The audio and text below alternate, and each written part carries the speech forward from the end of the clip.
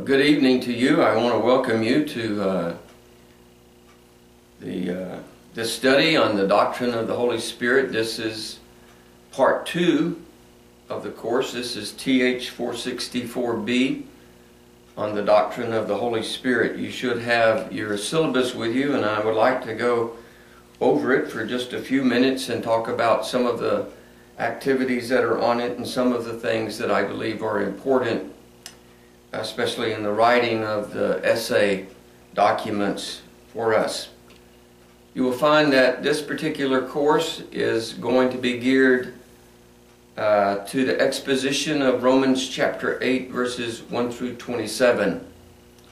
It has the most extensive teaching anywhere in Scripture on the person and the work of the Holy Spirit. And so much of what we're going to study will be exegetical in its nature. There will obviously be a lot of practical input because of that, but it will be a little different than TH-464-A if you have taken that particular course. I want to identify for you, if I can, the two primary books that will be used for your text. Both of these are wonderful books by Dr. Martin Lloyd-Jones. The first one is the exposition of Romans chapter 7 verses 1 all the way through chapter 8 verse 4. And you do not have to begin, you do not have to read this entire book. You only have to begin, I believe it is, on chapter 20, which begins Romans chapter 8. And then the second book is a sequel to that.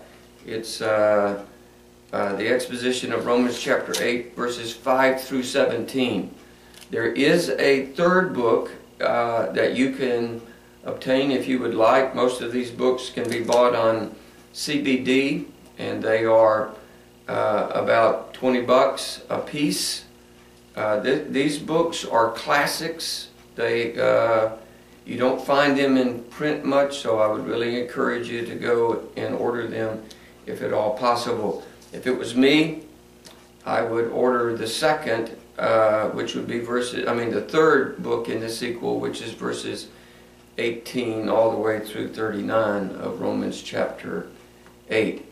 And then we have a third book for just your supplemental reading. I did not bring it with me. It is the book Strange Fire by Dr. John MacArthur. I believe that in essence it is a kind of follow-up to the previous book that he had written called Charismatic Chaos. It will have some things in the book that based on your denominational slant may be somewhat controversial to you. That's perfectly fine. You need to read these kind of books for your education just to get a good overview of different views. So you can read that if you would like. If you do, you get an extra 5 points that will be added onto your grade at the end of the semester, not to exceed 100 points. That can be very important. If you, for instance, the A is from 96 to 100, and let's just say that you had a 92 average. You had between your exam and your two papers that you had to write, you only had a 92. Well, if you read this, you would get a 97, and you would get an A rather than a B in your course. Most of the students are going to receive A's and B's. It's just normally the way that it happens. But if you were very close to an A, it would be to your benefit to read the supplemental reading so that you could actually get an A. The third book is the MLA Handbook. This is the 7th edition. This is very important. There's a lot of this is the standard by which you are to write your papers in accordance with the MLA Handbook. I would really encourage you to go to chapter 2 and to read about plagiarism. I don't think that normally that the students papers. I don't think that a student is just trying to plagiarize. But if you're not used to writing, if you don't write very much, if maybe this is your first or second course and it's been a long time since you've written, you may not understand what plagiarism is. And it's very, very important. In fact, it can have some serious ramifications for a student if they choose not to, if they do not understand plagiarism and they actually exercise that in some part of their essay. Plagiarism is when you take somebody else's ideas and you use those ideas in your paper. Sometimes students may just quote directly from what another author has written. They may, the best thing to do in my mind is if you want to use something that somebody else has written, then you actually put that in your own words, in your own terms. The whole purpose of writing the essays is for you to do the research. I'm not interested in you just writing a paper that has all of your ideas in it. You can, as you grow in your ministry, as if you're going to be a pastor, a teacher of some kind, and you want to just use all of your ideas, that's perfectly fine, but not at this level. The whole purpose of these papers is to force you to go out and to do the research and then to document that research. And you're not going to hurt my feelings if you have a lot of parenthetical citations. That's the way that you document a quote out of MLA. In fact, I would be more concerned if you did not have many parenthetical citations in your document. I want you to do the research and I want you to use other people's ideas, but my preference is that you put it in your own words. You think about what they have said and you rewrite that in a way that is understandable to you, in a way that you could actually teach it. It's perfectly okay to use a quote, but what I do not want in a document is to just have it full of quotes where you're not actually writing the paper. Somebody else has written the paper for you. And as you grow in your ability to write, you will find that it's much more helpful for you in the long run that you actually put these ideas in your own words. I've had a lot of students ask me personally, whether it's in an online course or a course that I'm teaching, whether it's here in the United States or internationally, as to why in the notes that I give to you that I do not have a bibliography. Please understand that every note that you have, every note that I've given to you, is that much of what's in those documents is not original to me. There's obviously a lot that is, but there is probably more that is not. I'm just not smart enough, and I'm not really interested in being creative with the information that I provide to you. So over the years I have developed these studies, probably over the last 15 years or so. And when I first started, I developed many of them for my church, and there was no need for me to actually document in a bibliographic way that information. Over the last several years, as I've been developing more and more courses, I'm developing a couple of courses right now, one on Hebrews, one on the church. I've documented everything. I have a long bibliography for the studies that I have. I've taught some of these already. And so if I just did not get into the habit initially of documenting where I got my information because I was simply using it at my church, I just didn't see that it was necessary. However, over the years, as I have developed a course, this particular course I've taught many times, I keep adding to it, I keep developing it, I keep refining it, trying to help it. And so, but I did not start initially documenting the information, and so I have not continued to document that information as I've gone along. These are not things that I ever intend to publish. If I did, I would have to go back and do the bibliography research again and document where I got the information. So in your essay, what I'm really interested in is you finding ideas, insight, wisdom, understanding, whatever it may be, in the research that you do, and then documenting that for me. You're going to, in my mind, you're going to get more credit for me for the documentation than not documenting something.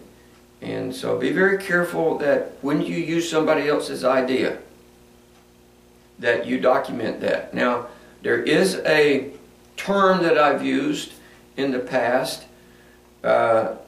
If you're reading a particular author and he says something that is what I want to call an obvious observation. It's obvious. Anybody that would be reading that passage would come to the same conclusion. You don't have to document that.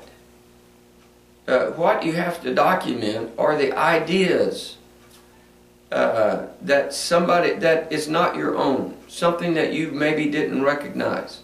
There are going to be a lot of things that the authors of these other books that you research, they're going to say things that you already know. Things that are not unique to them, something that they got from somebody else. And so there's some flexibility there on your part. I'm not going to penalize you for not documenting the obvious. If you were reading through, I'll just make say an example here. If you were documenting the number of times that the word spirit was used in Romans chapter 1 verses, Romans chapter 8 verses 1 through 27 that we're going to be studying, it would be obvious. If somebody said, well, it's used 16 times or 18 times, however many times it is, you don't have to. That's not plagiarism. That's just an obvious observation. But let's say, for instance, that you go to an author and that author gives you a list of 5 or 6, maybe 8 different items that he documents in some way. Maybe it's in an alliteration of 8 different items or 5 different items. They're not unique to you. They're unique to him. And you use those in your document, even if you put them in your own words, they still need to be, you need to have a parenthetical citation with that, because it's their idea. It's something that's unique. It's unique to them. So be very careful with that. I'm not here in any way when I grade the papers. My intent is to help you as much as I can. I realize that some of you are not used to writing, and I'm going to take that into consideration. In other words, if you took the first course, TH-464-A, and I made comments on your paper, and you incorporated them, say, in the second essay, and that's what I want. That's improvement, and I'm going to reward you for that improvement. If you don't incorporate those comments, and here you're writing, you're taking this course, and this would be the 3rd and the 4th paper that you've written, and you don't incorporate those comments, I'm going to subtract from your score. You need to be implementing the comments that I put on your papers. So just take that in mind. I want you to do well. I want to be an encouragement to you as you write, to recognize things that are good about your paper and about your effort. I want to reward your effort as well. I would encourage some of you to use the spell check feature, and if you use Word, a Microsoft Word document, it has under the References tab at the top of the page, it's already set up the program to create your bibliography, or what MLA calls the works cited, and it's very, very easy to use. You just hit another tab, and it takes you to a form. You just put in the information, and it automatically creates the works cited page for you. So at the end, all you have to do is just put insert works cited or insert bibliography, and it will insert it in that final page for you. So if you are not used to using Word, I want to encourage you to either write me or you can call me. Normally the evening would be the best time to get in touch with me, and I will sit down with you on the phone and walk you through how to do these things. I want you to be a good writer. If you're not a good writer, you will not be a good speaker. And so I want to help you to be able to do that. I would say that the majority of the students are not good with Microsoft Word. They've just not used it enough to know what it can actually do for them. So I will be more than happy to help you. If you have Skype, if you use Skype, I will be glad to Skype with you, and I can turn the camera around on my laptop computer and actually show you on the screen what it is that, on my other computer, what it is that you need to know and how to develop the document. I'm more than willing to do that. I'm more than willing to help you to become a good writer. You have two papers. One is going to be Walking and Living According to the Spirit, and I want to encourage those of you that took the first course on the Holy Spirit, the doctrine of the Holy Spirit, that there were a couple of studies in there on this very subject. You're more than welcome to use those as a resource. Some of my students do that quite frequently. They'll use my notes from another course. That's more than proper. There's a course, there's a writing assignment on the blessings and benefits of our adoption, which is something that is done for us by the Holy Spirit. Very, very meaningful concept. And then the final exam will be taken from the course notes. There will be much that I teach to you during these different sessions that are not necessarily in the course notes.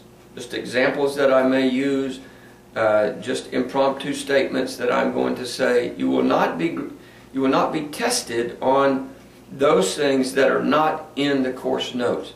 And the test will be chronological. We'll start with the first session like we have today, and we'll go all the way through all 16 of them. And the first question will be from course 1, from the teaching in our first session here. And it will be chronological. I will not be skipping back and all over. I'm not interested in making you do that, make that kind of effort. I don't see any value in that. If I had my way about it, I would not even give you a final exam. But just by law, we have to do that. And so I've tried to make that final exam something that helps you just to go back through and review the material, find the answers, things that you can remember, and hopefully that will be helpful to you in the long run. I want to say that one of the areas that I would really like for you to work on when it comes to the writing of the papers is to do your best not to use a great number of personal pronouns like I, you, he, she, it, we, you, they. Now you have to use those. There are times when you're giving examples that you have to use personal pronouns. I do it all the time, especially when I'm teaching. And I think that when I'm actually teaching that it is probably, it can be more emphatic for me to say you. But if you go through the notes, you'll see that I have tried to take out most of the personal pronouns. There's some places where I leave them. But what I want you to appreciate and understand is that you are writing a formal document. This is a research paper. You're not having a conversation with me. We're not sitting down at a table drinking some tea and eating a piece of cake and just talking about things. This is a document where you are doing formal research. This is not an informal conversation that we are having. And so from that perspective, the way that you write the document ought to be in a more formal format. I am writing a 75,000 word thesis on Romans chapter 6 and Romans chapter 7.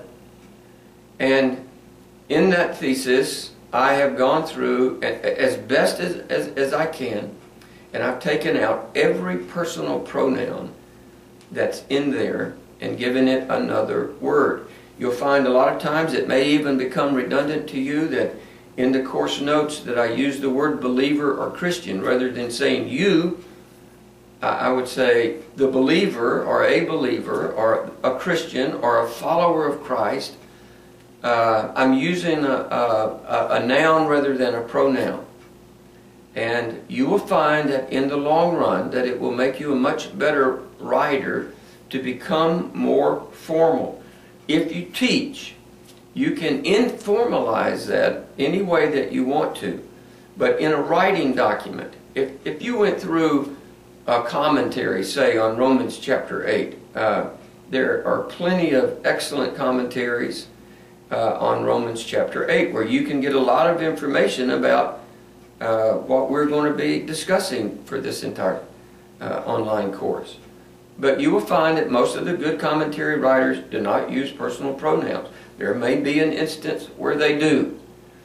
Some may be inclined to do it more than others. But those men, those people that write that are more technical, you will find that they do not use a lot of personal pronouns. It's just not a good writing habit. And so I want to encourage you to do that. I don't want to have to keep telling you over and over on each one of these courses that you may take under me to not do that. I want you to learn the discipline of doing it. There are a lot of times when I'm writing, I write for a theological journal every month. I write a very long article for a theological journal called the Talmud. Dr. Eddie Ildefonso, who's one of the other online professors, he writes for it. It actually is a journal that he has created. We probably have a distribution list of over 11,000 people at the current time, and it just constantly keeps growing. Well, I may have a document or a theme that I'm writing on. I'm writing, for instance, right now on the church. On Hebrews.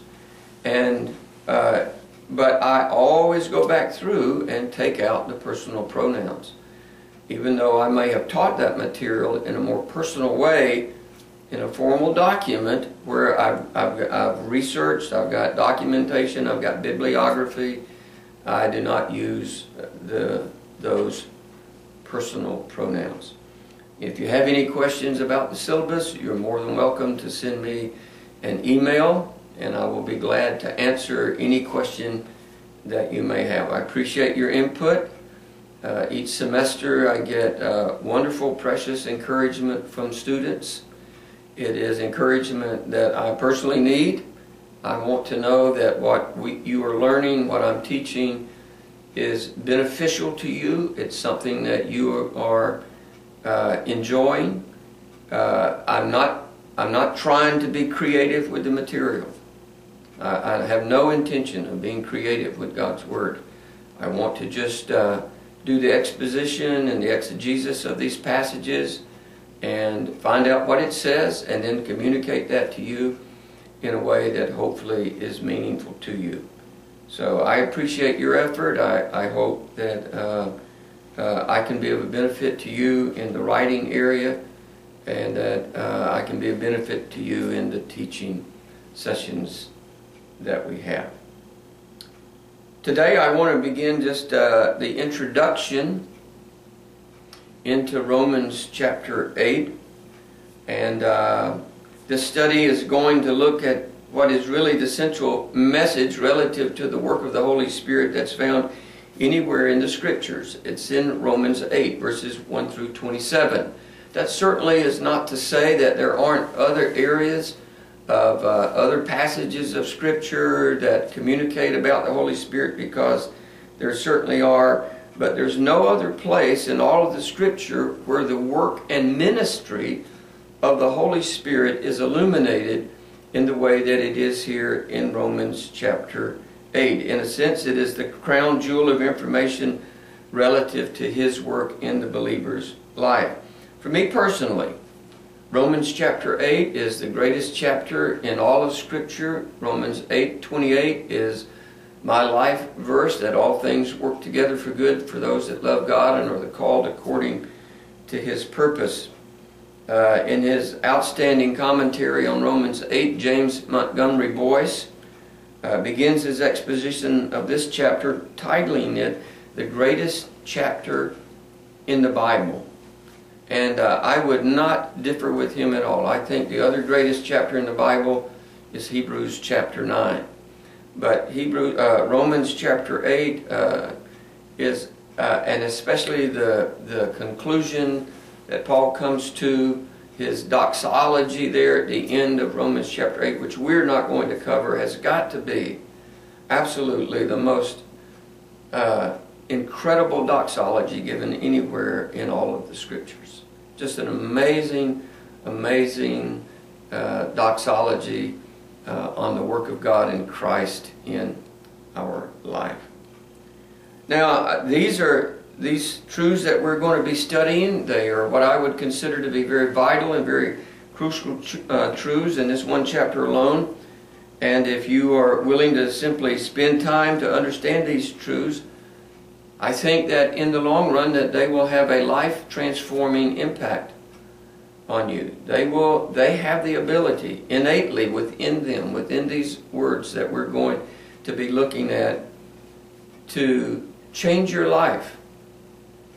Jesus said, you'll know the truth, and the truth shall make you free. There are things that we're going to learn here, I think, that will have life-transforming results in any genuine, sincere believer's life. And I want you to appreciate that right here at the very beginning. This is not a trivial study. We're not studying, this is not Psychology 101. This is not a history lesson. This is a study on the doctrine of the Holy Spirit. They are life-transforming truths here. It is much more than just reading these verses several times or even studying them. Right now I'm teaching on Hebrews at my church, and I have asked my congregation to read Hebrews chapter 9 every day, and to just spend some time in it, to meditate on it, because I want them to internalize it. I haven't actually even started teaching on that. I'm still in Hebrews chapter 8. But I want them to internalize those truths that are there in that tremendous chapter. And that's the only way that these great truths will have any impact on your life. They have to become real to you. You have to appreciate that God is providing to you in these verses foundational insight and wisdom and information that is crucial and vital for a believer and for his walk with God. It's a matter of knowing these verses, of studying them, applying them, and praying that the Holy Spirit will provide His illumination so that the eyes of your understanding will be opened. And when that happens, they should have what I consider to be a very life-transforming impact on your life. This is the very nature of these kind of words. I want you to appreciate at the beginning here that doctrine is foundational to your understanding. There are a lot of students that don't like doctrine. I'm the exact opposite. I want to study everything that is doctrinal. You'll find in all of the courses that I will teach online, most every one of them will be doctrinal in nature. that my whole life is built around studying and teaching doctrine. And so these are very vital and crucial truths that you're going to find here in chapter 8. It seems to me, this is just a personal opinion, so you can adjust it as you desire, but it seems to me that one of the reasons that many professing Christians have no evident heartfelt conviction about Christ and about the things of God is simply because these great truths of Scripture that we're studying don't mean that much to them. In fact, I find that a lot of what I would consider to be immature Christians are not willing to spend time in the more doctrinal books of the Bible. If I were to give you a list of those doctrinal books, they would be the book of Romans, the book of Galatians, the book of Ephesians, the book of Hebrews, and the book of 1 John. Obviously there is doctrine in all of the books. But the primary foundational doctrines that we have in this church age are going to be found in those 5 books. You might take a book like Acts, for instance, and Acts is a wonderful book, but it is primarily a historical narrative. And it's not a place that you go to develop doctrine. It certainly is a place that supports doctrine, but it's not a place that develops it, say, in the same way that Paul develops the doctrine of justification by faith in the book of Romans. In the book of Hebrews, you have the doctrine of the great high priestly ministry of Christ. It is developed all the way through the first 10 chapters. And if you don't glean that, if you don't understand what the high priestly ministry of Christ is to you right now and what it's going to be in the future, in the eternal state, then you will miss one of the greatest truths in all of Scripture relative to the person of Jesus Christ. And so a lot of Christians, these kind of passages do not have much meaning to them. They're too doctrinal. They think it's too hard to study doctrine. And I would say, I would agree that the doctrinal passages, you have to be much more cerebral in your effort. I think they do take more effort to understand.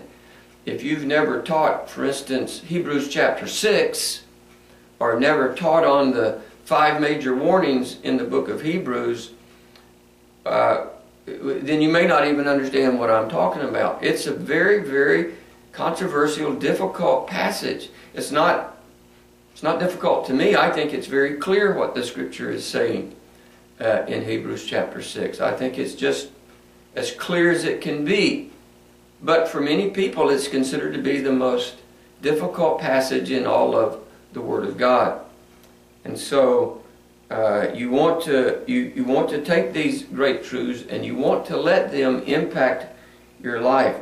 And some Christians, they just ignore these great truths. They'd be bored to tears with a course like this because it primarily is going to be doctrinal in nature. It's not going to have all of the exhortation, say, that a book like 1 Timothy may have. It's just not going, it's not built like that, this particular passage that we're going to be studying. And so they just don't pay much attention to these things. They kind of overlook them. They just casually pass by these particular passages. But it's the truth of God that's understood, loved, and applied that actually changes the believer's life. John chapter 8 says in verse 32 that you shall know the truth and the truth shall make you free. So it's important to observe something, I think, here initially about Romans chapter 8. We want to, if I can say it this way, we want to get up at the 30,000 foot level. And we want to look down on how all of this sort of develops within the book of Romans, this issue of the work of the Holy Spirit here in Romans chapter 8. And what I want you to appreciate is that in the first 7 chapters of Romans is that the Holy Spirit is only mentioned 3 times. I want to read those to you. Okay? The first is in Romans chapter 1 verse 4. It says, "And declared to be the Son of God with power, according to the Spirit of holiness, by the resurrection from the dead." In chapter 5, so there he's called the Spirit of holiness. In chapter 5, verse 5, it says, "Now hope does not disappoint, because the love of God has been poured out in our hearts by the Holy Spirit who was given to us." So not only is he the Spirit of holiness, but he is the one who actually takes this tremendous love that God has for us, and he just pours it out into our hearts. I'm sure there have been times in your life where you have experienced exactly that. You have experienced a time when maybe you were reading the scriptures, or you were in a service somewhere, and somebody was opening up the Word of God to you, and just your heart just felt overwhelmed. I remember just in one of our services recently, one of the members of our church was just overcome in the service by something that I was teaching on out of Hebrews chapter 8. And I looked down out of the pulpit, and I look down and I see her, and she is just weeping. The Lord was just pouring out these amazing truths into her life, and it got to a place where it literally overwhelmed her, and she could not contain it. Well, you know what that was? It was the ministry and the work of the Holy Spirit pouring out the love of God in her heart. And then in chapter 7 verse 6 it says, "But now we have been delivered from the law, having died to what we were held by, so that we should serve in the newness of the Spirit and not in the oldness of the letter." And here we find that one of the ministries of the Holy Spirit is that he makes the things of God new to us. He makes them, they become vital to us. They become refreshing to us, I think would be the proper way of stating what it is that he actually does. However, when we get here to Romans chapter 8, the Holy Spirit is mentioned 19 times from verse 1 all the way through verse 27. That's more than 6 times more than the previous 7 chapters. So he's mentioned here 6 times more in the most doctrinal book in the Scriptures. He's mentioned 6 times more in one chapter alone than he is in the first 7 chapters. And so obviously when God mentions something over and over, that's the emphasis of the passage. That's the emphasis. That's what he's really trying to communicate to us. And so in Romans chapter 8, the primary subject, all the way through verse 27, is the supernatural and life-changing work of the Holy Spirit in the life of the believer. I want you to appreciate that simple fact, that right here in Romans chapter 8 is that we're going to find those truths that have the most impact on us relative to the work and ministry of the Holy Spirit. There are plenty other places. There are many other places in the Scripture, John chapter 14, John chapter 16, that talk about the work and the ministry of the Holy Spirit in the life of the believer. So I don't want to limit in any way our understanding of what the Holy Spirit does, but this chapter consolidates most all of that into this very, very condensed, powerful teaching on the work and ministry of the Holy Spirit. Paul's gone to great lengths in Romans 1 through 5 to impart to the believer the very simple truth that we have been justified by faith alone. We are justified before God. We have been judicially declared. That is a legal term. This idea of justification, it's a judicial term, a forensic term. It's a legal term that Paul used. And we have been declared righteous and justified in the sight of God by the faith that He actually provides to us. So salvation is a complete work of God. It is a work of a sovereign God, and He has declared the believer to be righteous, to be holy in His sight, apart from any work on their part. He gave the sinner the grace to believe. He gave the sinner the grace to repent, and He gave them the gift of salvation in the new birth, in regeneration, and in what we call conversion.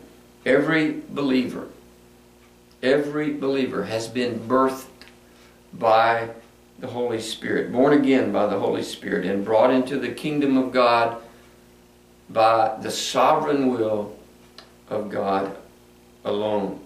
And unless the Holy Spirit had drawn the believer, they would never have come. If you go to John chapter 6, I believe it's verse 44, it says, unless the Spirit of God draws a man, he cannot come. So just in coming to Christ, just in your personal salvation experience, there was this unique and powerful work of the Holy Spirit to draw you, to woo you to Christ. He does that through what's known as the new birth. I think the technical term that we ought to be comfortable with is regeneration. It's when God gives someone that is completely, totally, spiritually dead, gives them the ability to believe, and then draws them to Christ, and then gives them the grace to believe.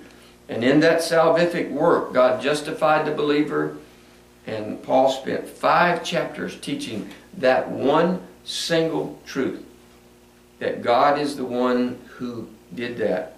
However, beginning in Romans chapter 6, Paul begins to teach on the sanctifying work of the Holy Spirit in the life of the believer. So we've gone in, if you can kind of follow this from a theological sort of oversight here, he's gone from being dead in sins to regeneration to justification, and now he begins talking in chapter 6 about this issue of sanctification, and he begins to teach on the sanctifying work of the Holy Spirit in the life of the believer, and he completes that teaching in Romans chapter 8. When you get to Romans chapter 9, 10 and 11, it is talking about the sovereignty of God. Probably the greatest 3 chapters anywhere in all of Scripture on the sovereignty of God. Some of the most important 3 chapters that any believer could ever study. But here in Romans chapter 8, we have this incredible emphasis on the work and ministry of the Holy Spirit and in the believer's life. And the message is simple. I want you to appreciate the simplicity of what Paul, as the author, is actually trying to communicate to us. Once again, we're not in the detail yet. We're up at the 30,000 foot level. We're trying to get kind of an overview of what Paul is actually saying to his readers. And what he wants them to know is that the believer cannot live the Christian life in their own strength. It must be lived in the power of the Holy Spirit.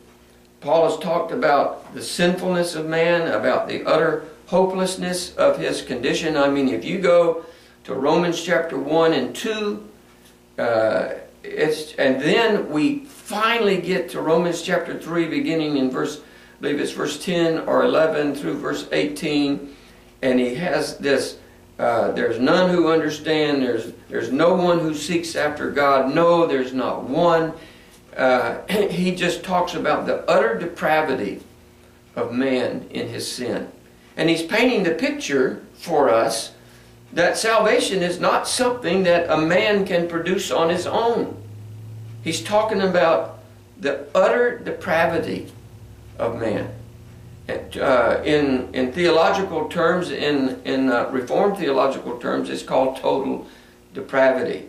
And that passage there, Romans 3, would be the classic passage. They're all quotations out of the Old Testament.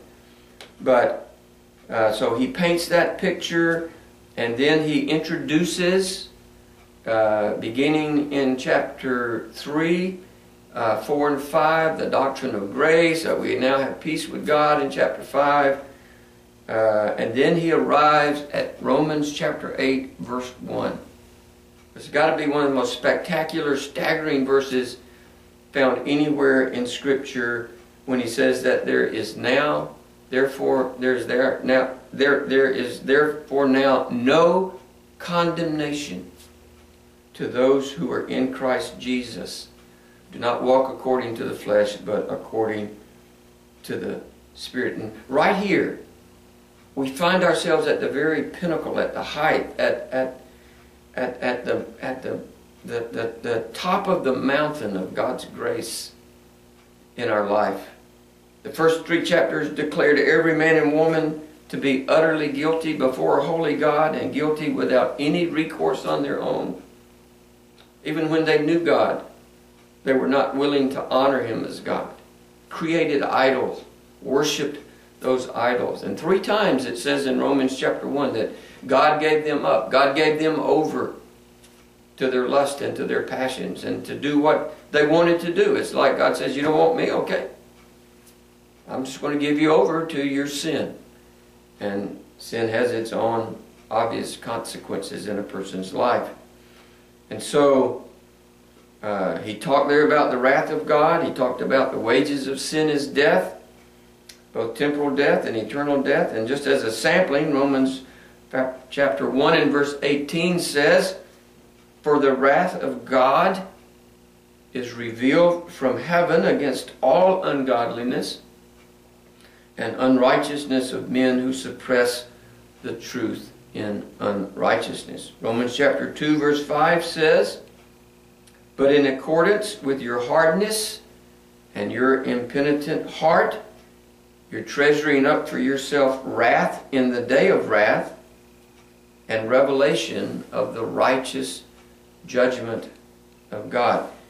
Listen, you cannot read those first 2 chapters, actually the first 2.5 chapters, without appreciating that almost everything that Paul says is dealing with God's condemnation.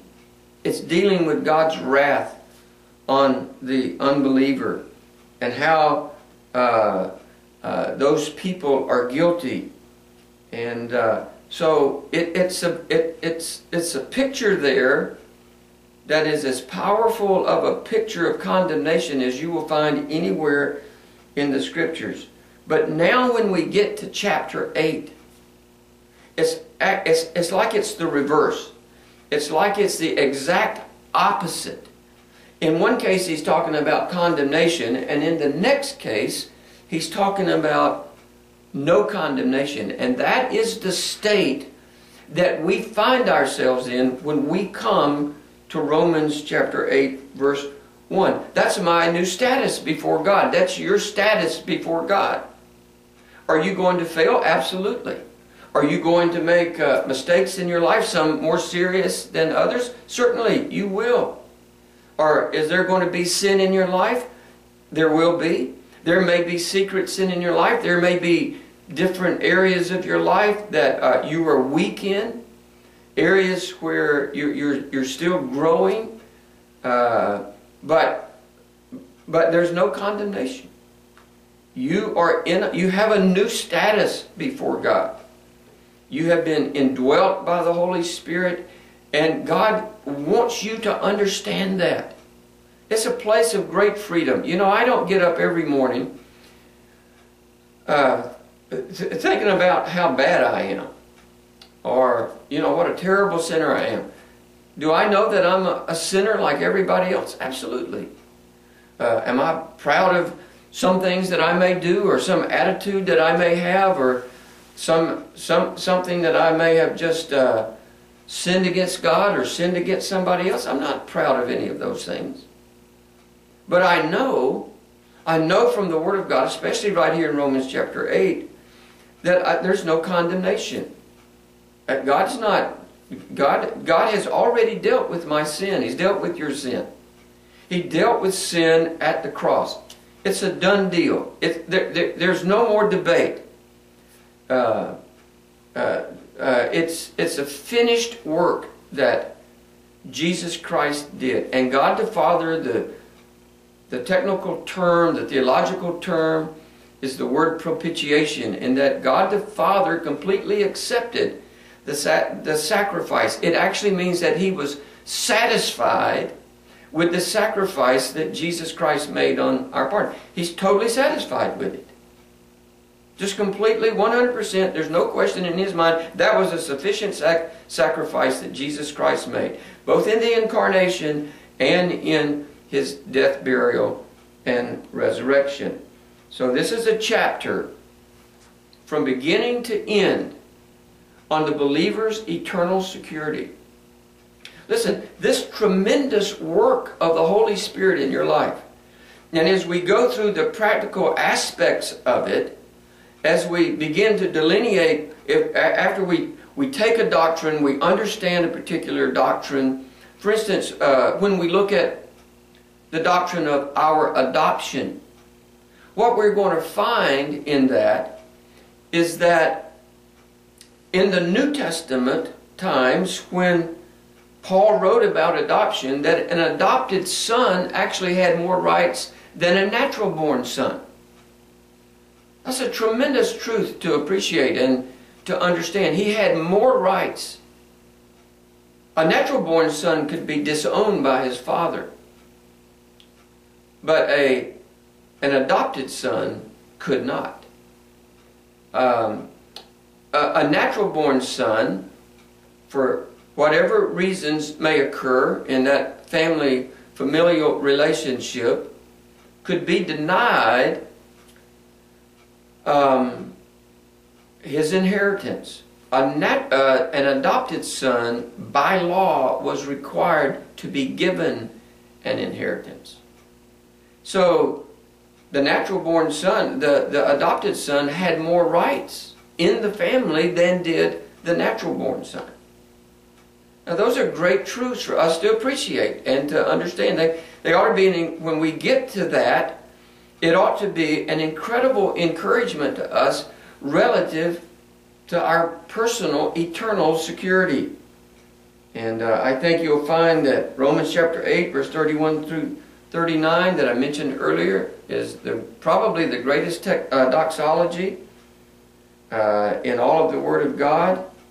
And he says that now that nothing can separate us from the love of God which is in Christ Jesus. There's nothing. There's no sin that you can commit. There's nothing that the enemy can do.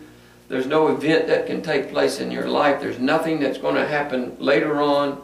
There's nothing that's happened in the past or anything that can happen right now that can separate us from this incredible relationship that we have with our Heavenly Father. This chapter is absolutely incredible. This is a staggering chapter.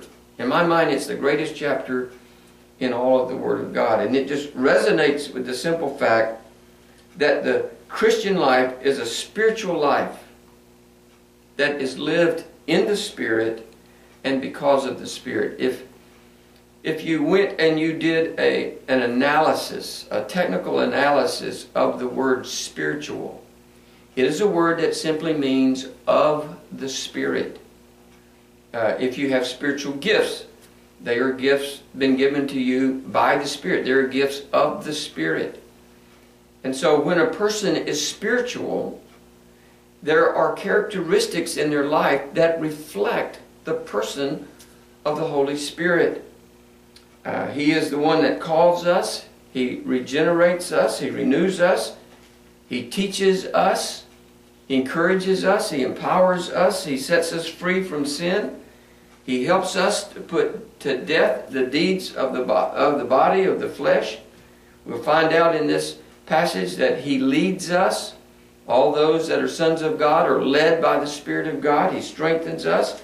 And we're going to find in this remarkable passage, in Romans chapter 8, verse 26 and 27, of this incredible intercession that the Holy Spirit makes on our behalf. The same is said of Christ in Hebrews chapter 7, verse 25 and 26, I believe that it is, or 24 and 25. And here in Romans chapter 8, verse 26 and 27, we're going to find, and I don't use the word prayer. It's the word intercession. It says that we don't know how to pray as we ought, but that He intercedes for us. He makes intercession for us with groanings which cannot be uttered.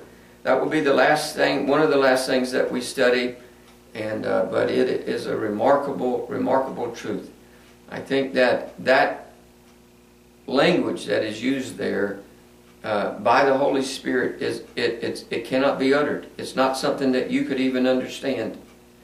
It is so deep and so profound, His intercession on our behalf.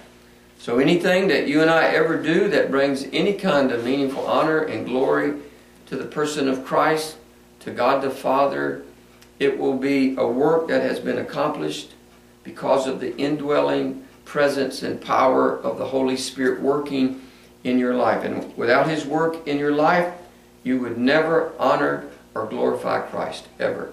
And I can say this with all the confidence in the world, if for some reason God the Father decided at some moment that He was going to remove the Holy Spirit from your life.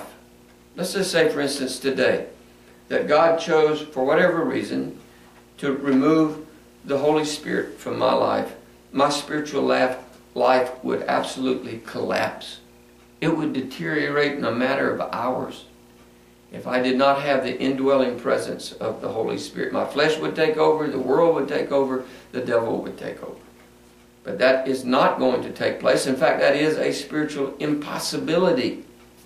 And that's part of our eternal security and being able to appreciate that and to know that. Now, I want you, if you have a Bible, I'd like for you to turn, you should have a Bible. I would like for you to turn in it to Romans chapter 8. And what I want to do is just in a very brief way is I want to identify all that Romans has to say, or all that Romans 8 has to say relative to the work and the ministry of the Holy Spirit in our life. This is not an exposition of any of these verses. I'm just going to indicate the verse and what that verse actually says about the Holy Spirit's work in our life. It's just a recognition that in each one of these verses that there is something significant that is given to us relative to the work of the Holy Spirit in the believer and for the believer. In verse chapter 1, we've just talked about this. The Holy Spirit has brought every believer into a no condemnation status. I want you to appreciate that the will of God the Father and the will of Christ, if you went to John chapter 17, you will find that Christ is actually the one who sent the Holy Spirit. He understood that when He left, that His disciples were going to need His continued work in their life, but He wasn't going to be there. So He said that when He left, He prayed and asked the Father to send the Holy Spirit, which He did, but it was at the request of Christ that the Holy Spirit be sent into our life. So the Holy Spirit is the one who executes the will of God. So if you have a no condemnation status, if we have a no condemnation status in our life, it is a status that has been given to us by God. It's a judicial status that has been given to us by God, but it is being implemented in our life by the work and ministry of the Holy Spirit. So He is the one that has brought each of us into a no condemnation status, and because we are now in Christ, we are able to walk according to the Holy Spirit and not according to the dictates of our flesh. That's what it says. There's no condemnation to those who are in Christ Jesus, who do not walk according to the flesh. And I'll add these words to the passage, but now they walk according to the Spirit. So one of the evidences of someone being a genuine believer, they actually walk in accordance to what the Holy Spirit would desire for their life. In verse 2, He is actually called the Spirit of life. What that means is that He is a life-giving Spirit. It's not just that He has life, it's that He gives life. He is the one who provides spiritual life to the believer. If the Holy Spirit was removed from your life, there would be no spiritual life. He is the one. He is the Spirit of this life-transforming work that is going on within each of us. And so He's made every believer free from the present and operative law of sin and death. We'll look at that in detail. In verse 4, He helps the believer to fulfill the righteous requirements of the law. I want to do that. There's nothing in the law of God, there's nothing in the, I'm talking specifically about the moral law of God that's been given to us in the Old Testament, and is certainly replete in the New Testament. I want to do that. I want to love God with all my heart and soul and mind, and I don't want to have any other gods before Him, and I don't want to covet my neighbor's wife, and I want to honor the Sabbath and to keep it holy. I want to honor God's day. I don't want to steal. There are things that are right. And the Holy Spirit is the one who not only gives us a desire to do those things in our life, but He's the one who strengthens us so that we can. So in verse 1 through 4, the Holy Spirit has delivered the believer from the penalty of sin. He's delivered them from the condemnation of the law. Tremendous, tremendous truth. But in the verses that follow, verses 5 all the way through verse 14, Paul declares that the Holy Spirit has delivered the believer from themselves and from the power of sin that wants to reign over their life. This may be the most significant section that we study. Not that one part is more important than another, but just at a practical level, to understand and appreciate that something has actually taken place in our life. We're not talking about theory. We're not talking about something that has the potential of taking place. What we're going to find here is that the Holy Spirit, past tense, has delivered us from the power of sin that wants to reign over our lives. In verse 5, it says that He helps the believer to set their mind on the things of God and not on the things of the flesh. You know, I would think that just by the fact that you are taking this course, just by the fact that you are wanting to learn more about the Holy Spirit, about Christ, I would think that just that alone should be evidence to you that the Holy Spirit is helping you to place your mind on the things of Christ and the things of God and not on the things of the flesh. In verse 9, we find that the believer knows that they are one of God's children because of the Holy Spirit's indwelling presence in them. I've been a Christian for almost 43 years. And I can honestly say, I don't say this in any braggadocious way. I'm not trying to be arrogant as if I had some unique special experience in my salvation.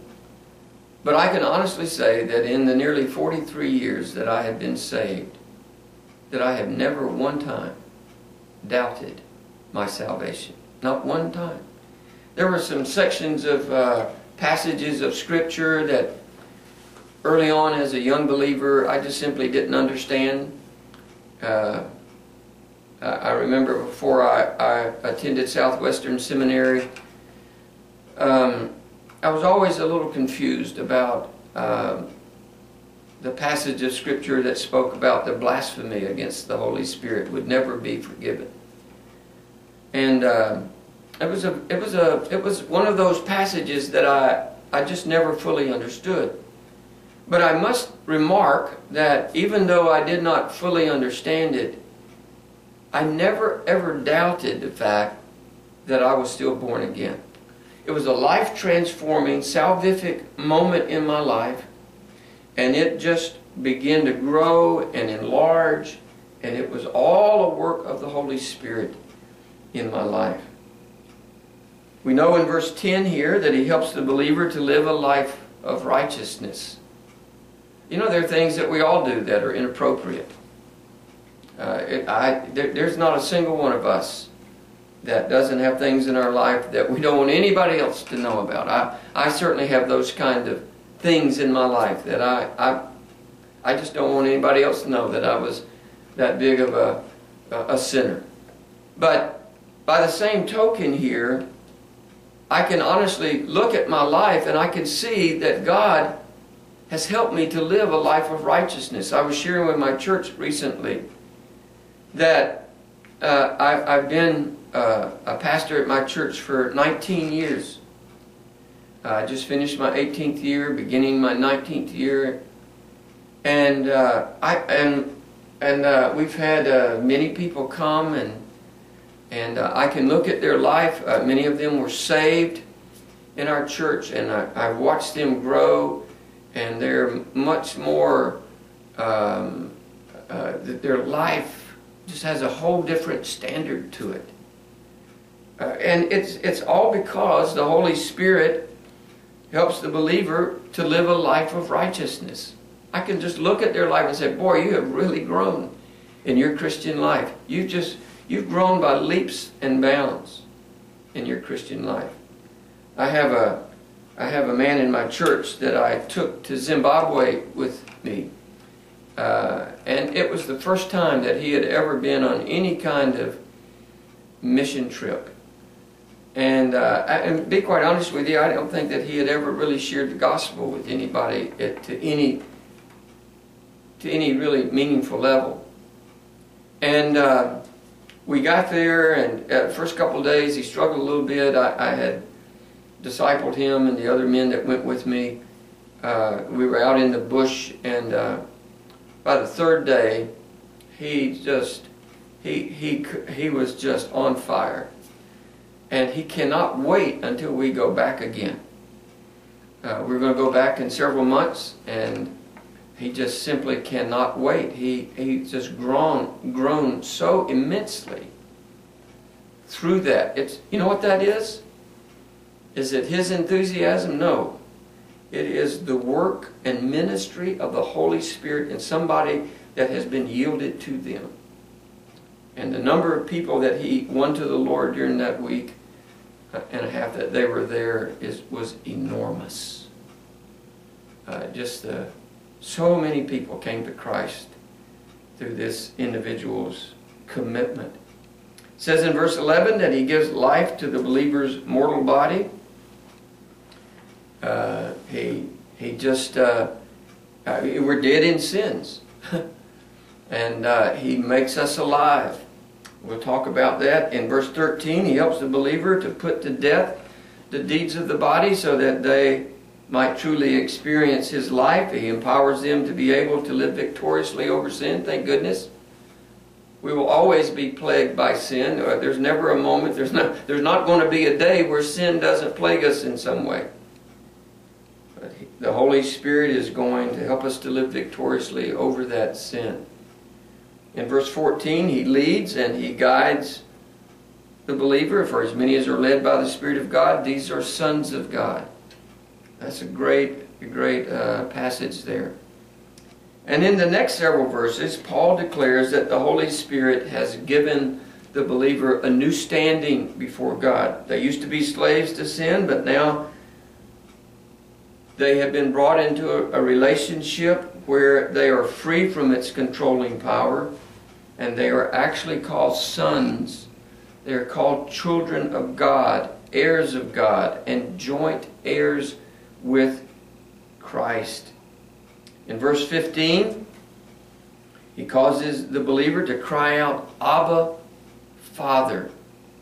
That's his identification of their sonship. Sonship, we'll study this when we get there, but sonship is what gives us our access to God. It's what allows us to come into the presence of God.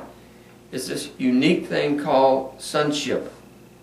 In verse 16, he bears witness with the believer's spirit that they are genuinely children of God. It says the Spirit Himself bears witness with our spirit that we are children of God. You know, I just never doubt my salvation. I never doubt that I'm born again. I never doubt that I'm going to die and go to heaven. You know, I battled with cancer twice. I may have to battle with it again. Who knows? But in all of that, I realized, the Spirit bore witness with my spirit that I was one of His children. Everything was okay. They have a saying in Zimbabwe. They say, it's all right, it's okay. They say that all the time. You know, you'll be in a hurry. They'll say, it's all right, it's okay. And it's almost like that's exactly what the Holy Spirit does for us. We struggle with something, we get frustrated, maybe irritated, and He comes along, He just says, it's all right, it's okay, everything is okay. So He bears witness that we are His children. In verse 23, He creates a hunger within His children for their redemption to be made complete. The creation is groaning, everything is groaning. All of creation is groaning, and we're groaning because we want to be redeemed by the Spirit of God. We want our redemption to be made complete. In verse 26, He helps believers in their weakness and intercedes on their behalf. We have to recognize that we have weaknesses. There are things that we don't know how to pray for as we ought. But the Holy Spirit prays for us. He intercedes for us with groanings which cannot be uttered. And then in verse 27, a remarkable verse is that He intercedes for us in accordance with the will of God. Now, I think that one of the great truths that God wants the believer to understand from this chapter is really a very, very simple truth.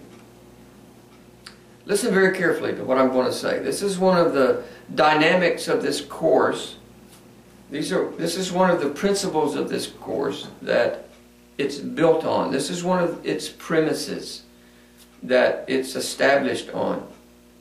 And it's the simple truth that the Holy Spirit is sufficient to meet every need in a believer's life. Not most of the needs, not some of the needs, not a good amount of the needs. He's able to meet every single need that a believer has in their life. You know, when Christ walked with His disciples, there was never a single time in His ministry where they did not have everything that they needed to be successful in their walk. I was reading in just my devotions recently about, in the book of Luke, how when God sent His disciples out, He called them to Himself, and then He actually sent them out, and He gave them power and authority to do what it was that He wanted them to do.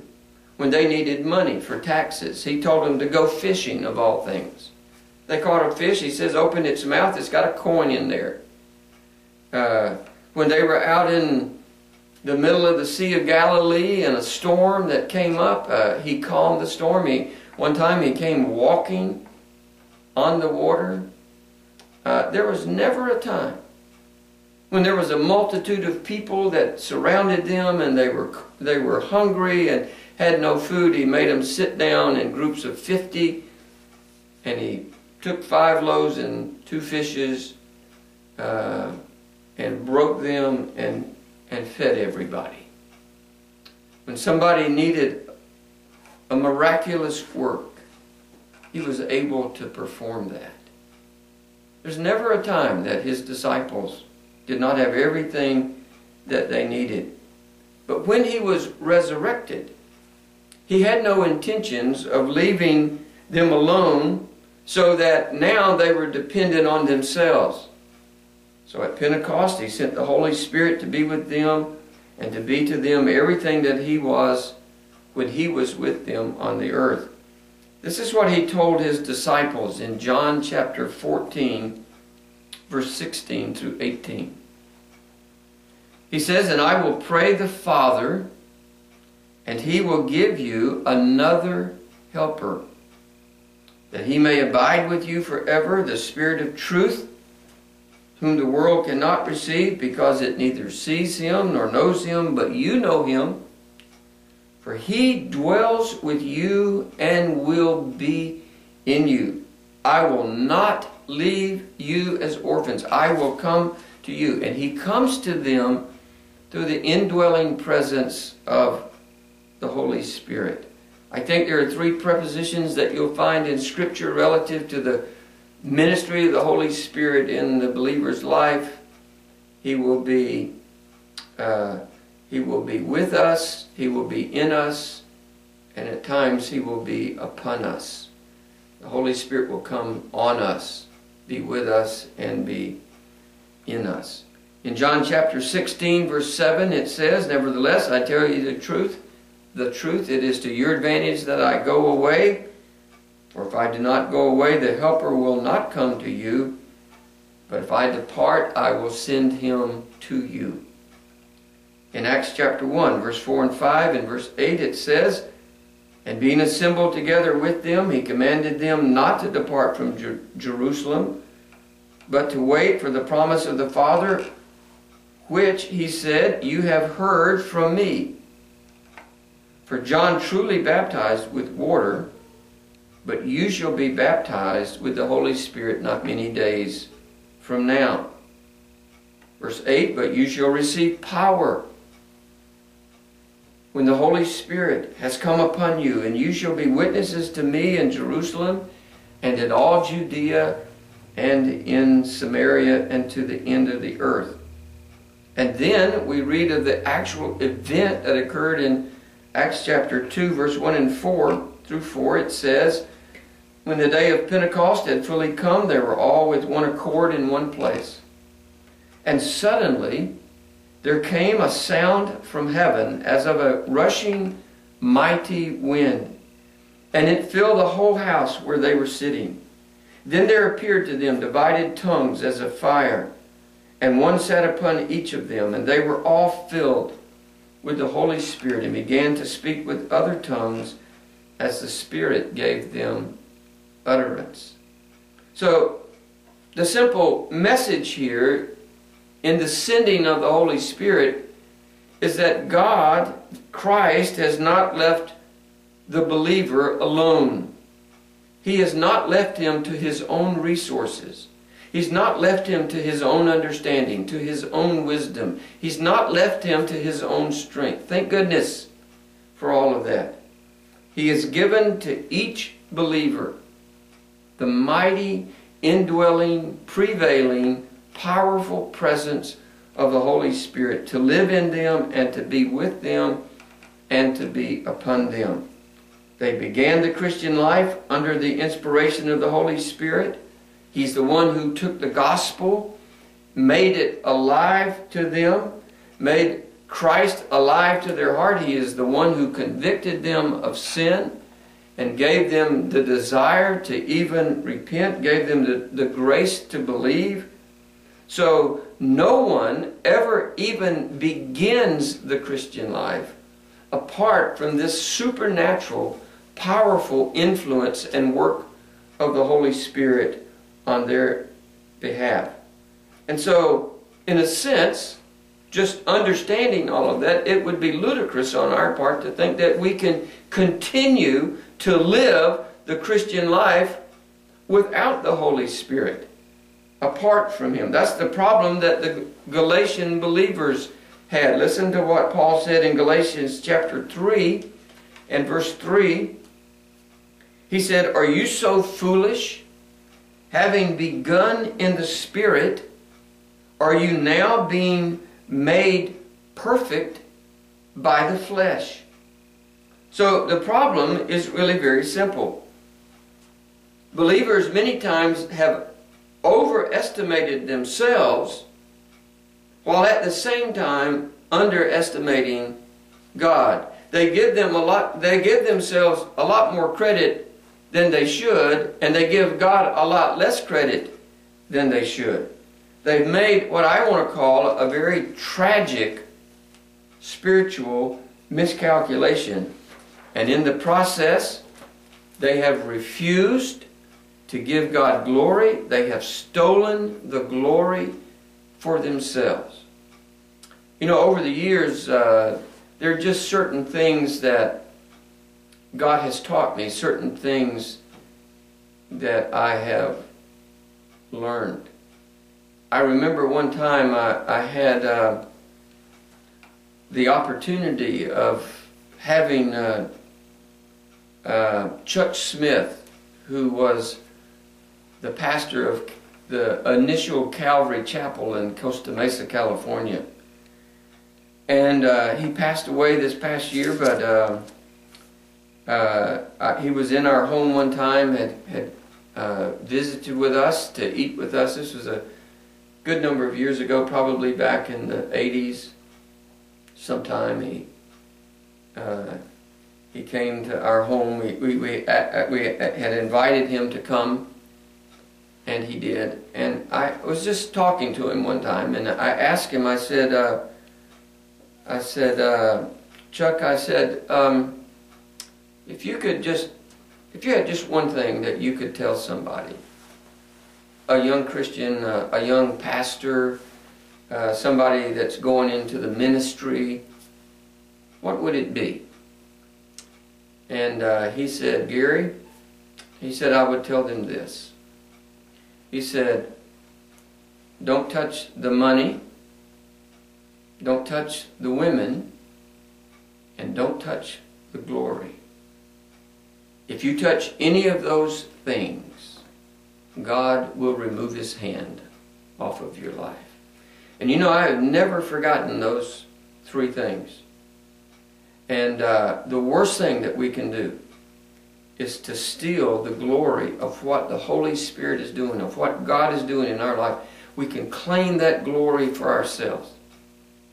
You know, believers live in a very sophisticated and complex culture, I think, that causes them to fall prey to all kinds of spiritual delusions.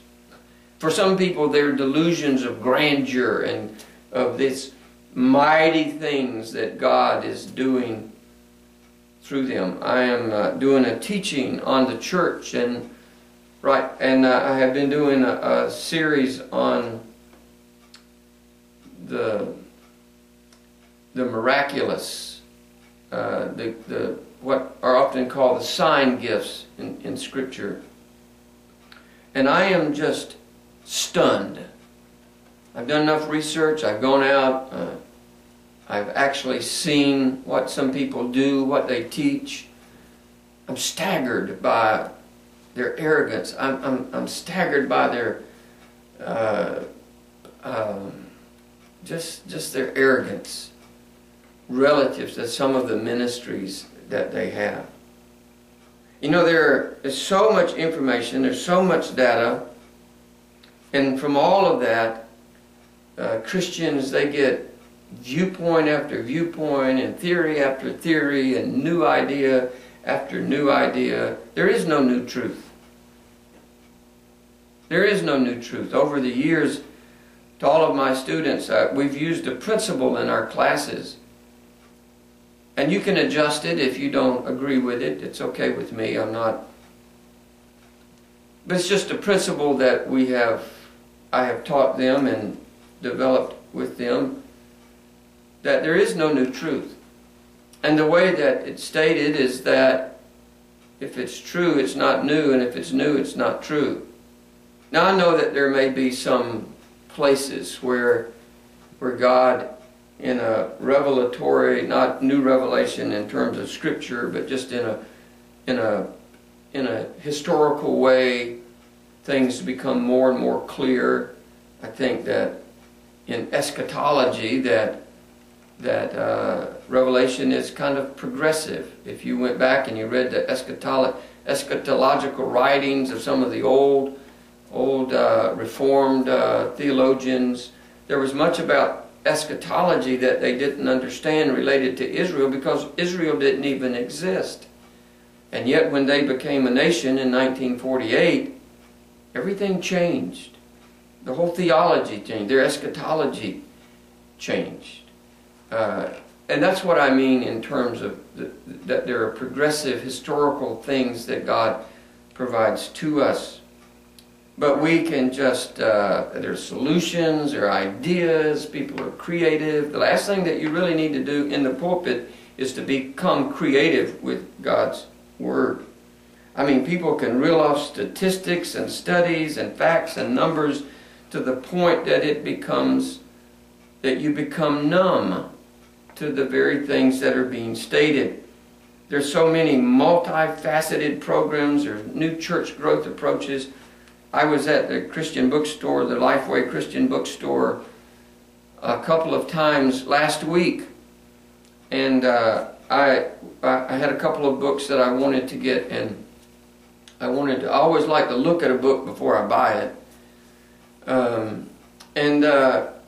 But they have a whole section on church growth, and they probably had 150, maybe 200 books in this particular one section called Church Growth. And I just sat there and just looked through some of these books, and I was in shock.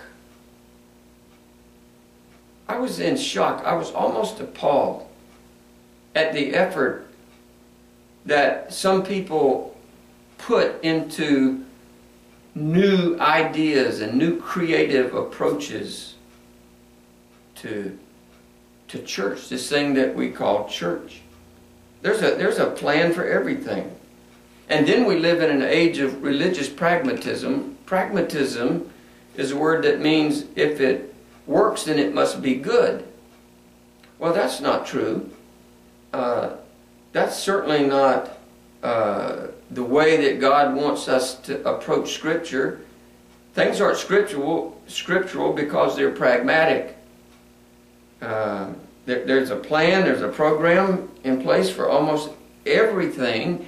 And the point in all of that is that we can have so much in place and so many new ideas and so many creative approaches that we come to a place that we don't need the Holy Spirit anymore. We're not really seeking Him for guidance. We got all of the discipleship books that we need. We've got all the programs in place. We've got all of the kids programs and the youth programs, and we've got buildings for them, and we've got a staff that takes care of everything and everybody. And before you know it, we've just taken the Holy Spirit and removed Him out of the church. And so there's just a bona fide program in place for almost everything. And we reach that place where the Holy Spirit's guidance is just not necessary anymore. I think that unfortunately the church lives under an illusion, a spiritual illusion. It's the illusion that with enough planning and enough money that it can win the world to Christ. It would never be purposely stated that way, but the church is certainly willing to function that way. You have to be very careful about implementing a lot of... I want to be careful in how I say this, in implementing a lot of non-biblical facets into your church setting. I'm not encouraging you in any way to not be thoughtful in what you do and to not be purposeful. But what you don't want to do is that you don't want, you want the main thing to stay the main thing. You want the priority of Scripture to be your priority. And you don't want to be so distracted in everything else that surrounds ministry. You know, I've told my students over the years that I think one of the problems that many individuals have in the ministry is that they're in love with the ministry. They're in love with ministry. They're in love with teaching and being in front of people. They're in love with being in leadership roles. I pastor a small church. I don't pastor some large mega church. I'm here because God called me here. And I will probably be here until I die. I never intend to leave. Where God called me. These are the sheep that He's given me to shepherd. And we have priorities. We have a very well-defined spiritual focus, and that focus is teaching and preaching the Word of God. It is the priority of every service. We don't even have the ability to have what a lot of large churches may have. I'm not saying that those things are necessarily wrong. There's nothing wrong with music or children's program or youth program. There's nothing wrong with any of that. I'm just saying it cannot become the priority. It cannot become the focus of what you're doing. If someone wanted to, they could go to a different seminar every week on how to grow a church or how to win people to Christ or how to develop a men's program or how to do this or how to do that. They could. I am inundated with mail to go to all these seminars. Everything from taxes to youth groups to worship to teaching. It just goes. It's never ending. I could go every week somewhere to a seminar. And the spiritual climate that abounds is a world of pragmatism. It's a world of common sense and of plans and programs. And quite frankly, the church has, in an almost clinical way, simply removed the Holy Spirit from the church and from its life. The result is simple to see. Rarely is the supernatural outworking of God ever truly seen in the midst of a church or even people's personal lives. I mean, if I were to ask the question, whatever happened to prayer in churches? Where did that go? What happened to the enormous, powerful influence that corporate prayer has? You know, in most churches, I know where I live, in the area of the country that I live in, they normally had what they call prayer meeting on Wednesday night. I mean, we have a service on Wednesday night as well, but it used to just simply be called prayer meeting. But nobody prays. There's a little prayer at the beginning, it maybe lasts 15 minutes. I've been in churches where they were going to have a period of time designated. I mean, just the entire service was going to be designated to prayer. And the attendance fell so quickly and so swiftly that they deleted that from their service and went back to something else. You see, the real issue is what Paul mentioned in Galatians 3. Having begun in the Spirit, each believer must continue in the Spirit. And when the sinner came to Christ, it was simply because he was convicted of sin by the Holy Spirit, and he was given the grace to believe by the Holy Spirit. And so believers may be able to give someone the gospel message. You know, that's what we do. We take the gospel to someone. We give them the gospel, very, very simple message. I know, for instance, when I'm out in the bush areas in Africa, that I have a way of presenting the gospel by drawing it on the ground. I have God over here, I have man over here, I have fire coming up from the bottom, and I eventually draw a cross over, connecting man to God as the bridge, the only bridge.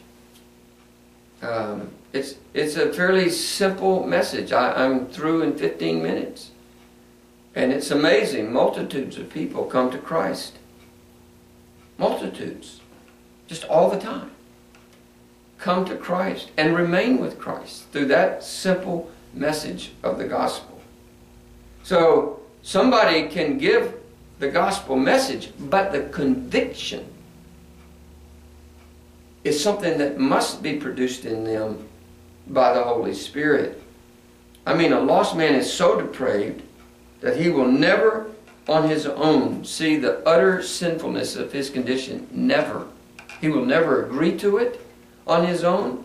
He will think that he's better than everybody else. He's better than the hypocrites down at the church. He's better than these people over here. He is a good person. He will never come to a place of understanding about his own utter sinfulness and his own condition.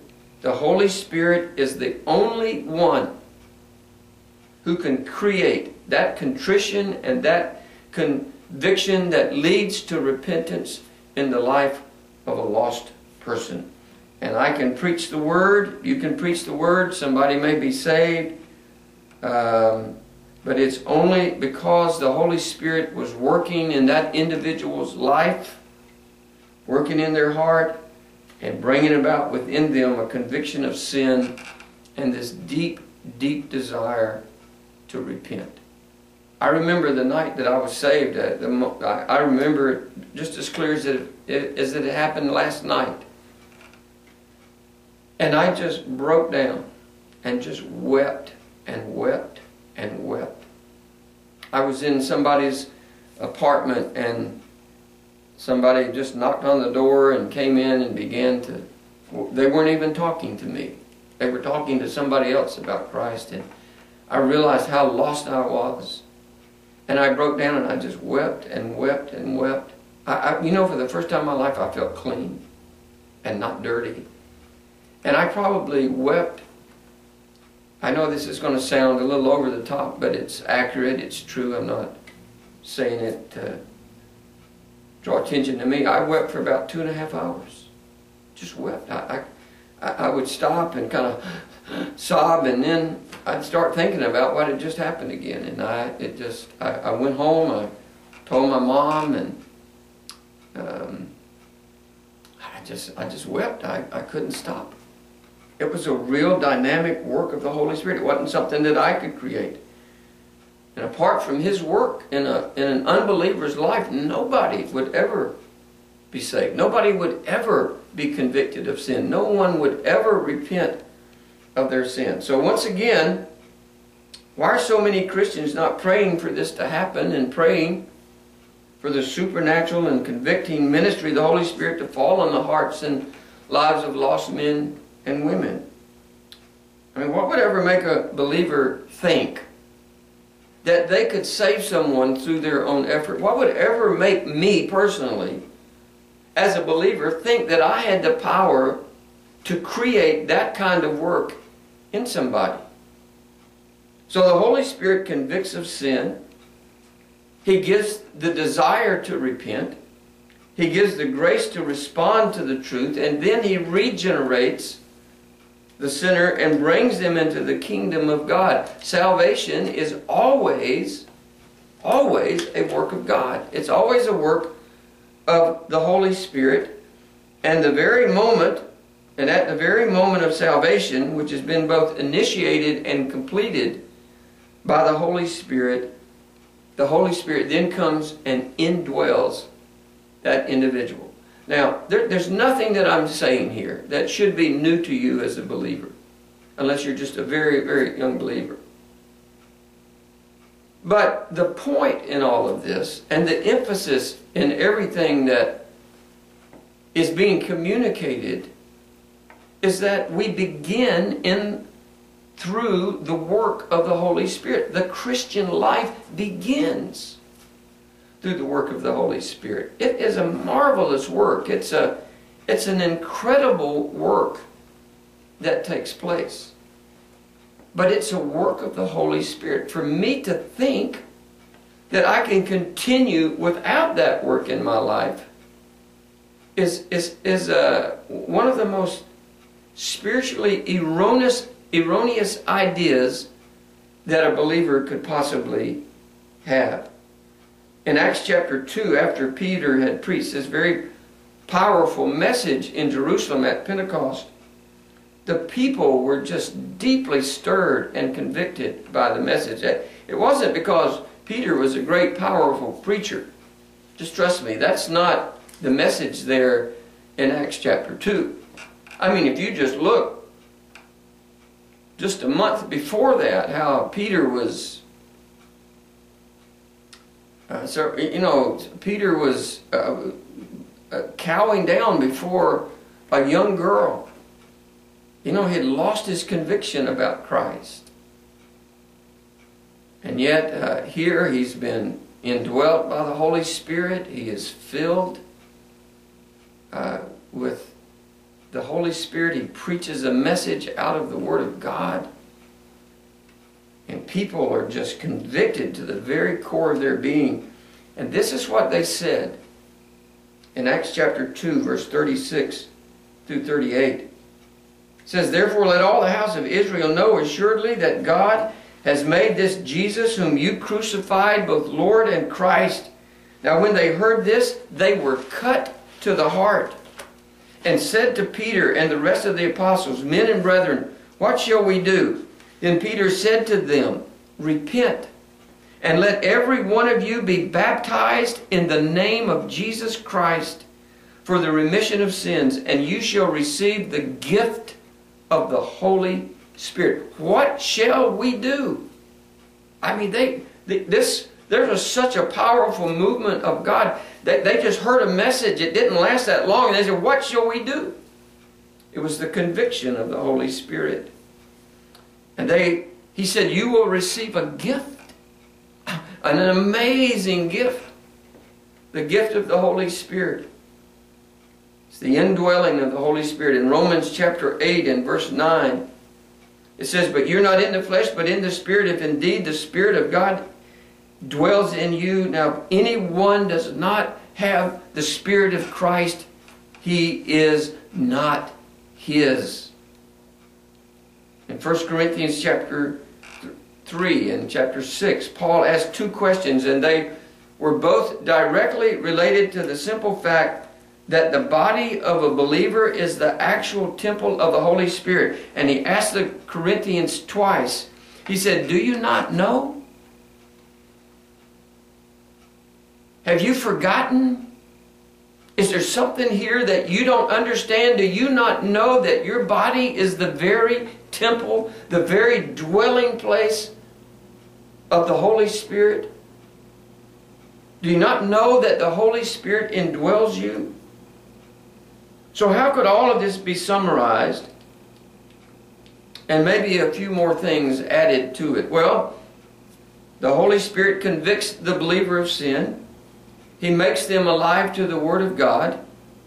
He brings them to repentance. He gives them faith to believe. He births them into God's kingdom. He indwells them. He places them into the body of Christ. He gives them spiritual gifts. He seals them as the guarantee of God's work within their life. He begins the work of sanctification within them. He sets them free from the law of sin and death. He gives life to their mortal bodies. He leads them in their daily lives. He bears witness with their spirits that they are the children of God. So what's the point? What's the point of all of that?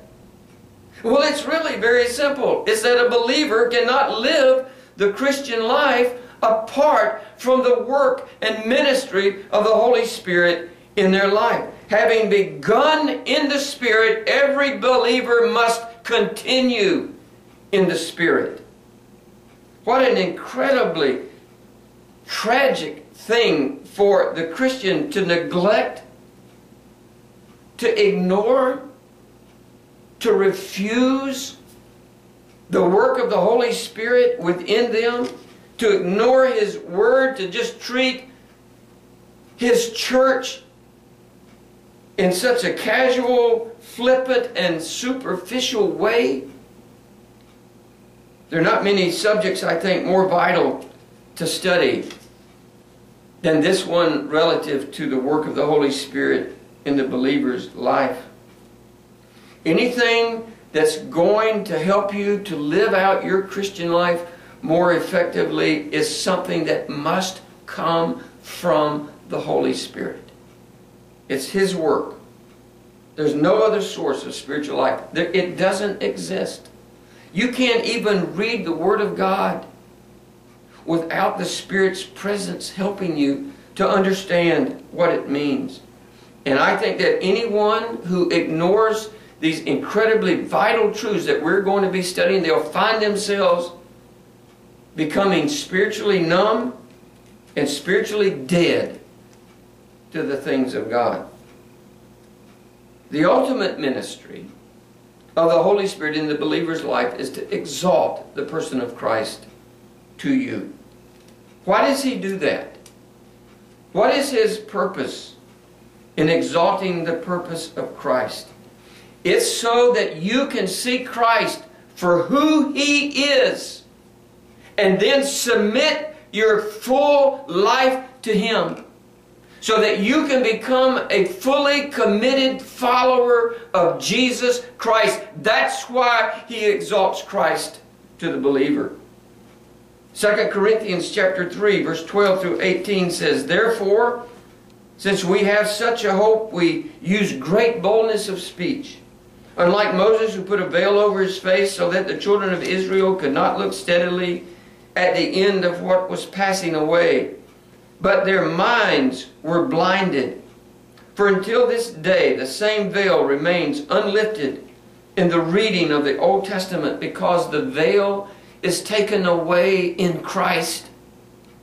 But even to this day, when Moses is read, a veil lies on their heart. Nevertheless, when one turns to the Lord, the veil is taken away. Now the Lord is the Spirit, and where the Spirit of the Lord is, there is liberty. But we all, with unveiled face, beholding as in a mirror the glory of the Lord, are being transformed into the same image from glory to glory, just as by the Spirit of the Lord." This passage is speaking of Exodus chapter 34, when Moses went up on the mountain to meet God, and he saw the backside of God's glory. And the corresponding effect was that when he saw that glory, that glory of God actually began to reflect on Moses in such a way that his entire face was shining. And the point that Paul is making, especially in verse 18, is that as the believer gazes on the glory of the person of Christ, that glory of Christ begins to reflect back on them. That's why the Holy Spirit is so intense and so intent on magnifying and exalting Christ to you as a believer. The more that you see Christ, the more that you will become like Christ, and the more that He will be reflected in your life. Every believer exists for the glory of God. Philippians chapter 2, verse 9 through 11 says, "Therefore God also has highly exalted Him and given Him the name which is above every name, that at the name of Jesus every knee should bow, of those in heaven, of those on earth, and of those under the earth, and that every tongue should confess that Jesus Christ is Lord, to the glory of God the Father." So as the glory of Christ is beheld, the believer becomes more and more like Him each day. But who is it that's actually doing this for the believer? How does all of this actually take place in the believer's life? Well, it's there in 2 Corinthians chapter 3 and verse 18. It says, just as by the Spirit of the Lord. It's the Holy Spirit that's bringing about this transformation. It's the Holy Spirit that is making these changes in the believer's life. So what does the Holy Spirit want to do? The Holy Spirit wants to show every believer the glory of Christ. I can say this to you, I think, in a personal level. You can adjust it if you need to. But it's my opinion that if a believer is not in some way constantly reflecting on the person of Christ, reading those passages that deal about Christ, meditating on the person of Christ, that for the most part they will not grow in any dynamic way whatsoever in their Christian life. That is the primary, ultimate ministry of the Holy Spirit, is to exalt Christ to you personally. So there's a tremendous amount of scripture here related to the Holy Spirit. In Romans chapter 8, it has more concentrated teaching on the work and ministry of the Holy Spirit than any other place in all of Scripture. Obviously, there are other places that do. But now we find ourselves in a no condemnation status. And what we want to do, what we've tried to do in this one class, is to look down at the work and ministry of the Holy Spirit from the 30,000-foot level, and just to see how broad and how extensive it really is, and how critical it is for our life, so that we might reflect Christ in all that we do. And I would say that unfortunately that many Christians do not have a good substantial understanding of the Holy Spirit. Some of them are actually afraid of them, afraid of Him. They have been afraid of certain doctrines in the church, and so they don't have an understanding of His work in their life. They probably do not have much of a meaningful relationship with Him. It's what was declared earlier, that a believer cannot live out the Christian life on their own. It is a spiritual life that demands a spiritual source for its proper outworking in the believer's